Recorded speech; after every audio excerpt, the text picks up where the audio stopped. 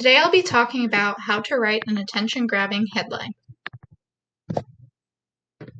The first step is to keep it short. Only include relevant information about the article. The second step is be specific. Make sure that the readers know what you are talking about and who you are talking about. The third step is to use active voice and powerful verbs to make sure you have the reader's attention.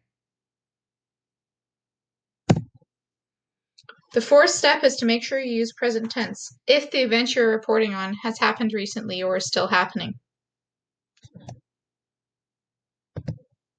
Finally, don't forget to capitalize key words to make sure that they stand out.